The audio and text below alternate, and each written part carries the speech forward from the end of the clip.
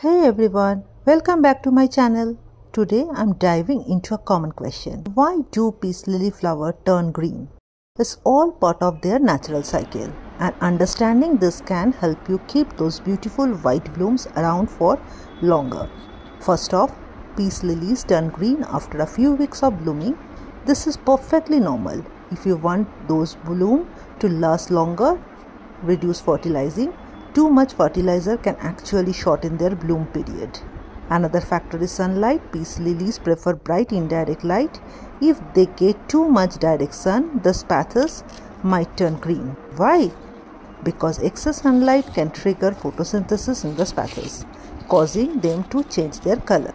So what should you do if your peace lilies flowers turn green?